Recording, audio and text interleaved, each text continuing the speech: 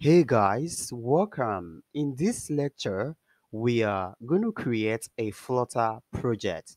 And I'm going to create this Flutter project on my desktop directory, but you can create this Flutter project in any of the directories you so desire. Okay, to do this, what I have to say is cd desktop.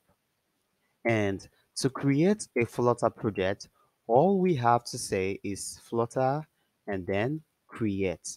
And the name of the project, I'm going to call my Maclay underscore Mothi underscore store. But remember, you can call yours whatsoever you so desire. Okay, click on enter. And it's going to take some time to create. You can see creating project Maclay underscore multi and underscore store.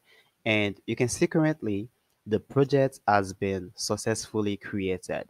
So what we can do is cd to this newly created directory. So we can copy this, copy and then paste over here. And you can see currently we are in this directory, and what we can then do is we can say code and dot to open it on VSC code. Okay, you can see same screw, and you can see basically these are the default folders or directory Flutter created for us. Okay.